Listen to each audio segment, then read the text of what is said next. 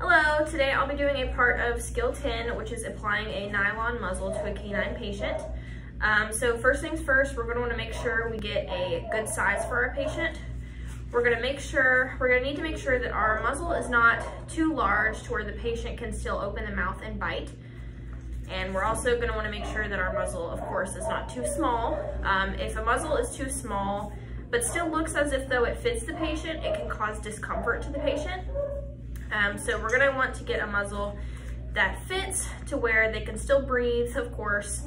It fits snugly around the head and cannot slip off, and the patient cannot bite.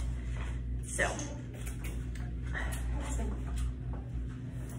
we're gonna have somebody, of course this is an aggressive patient, that's why it's being muzzled. So we're gonna have somebody holding the patient away, and as I'm on the side of the patient, as I'm on the side of the patient, I'm going to quickly and swiftly place the muzzle onto the nose. All right, we're out of the view now. Here, Abby, move over.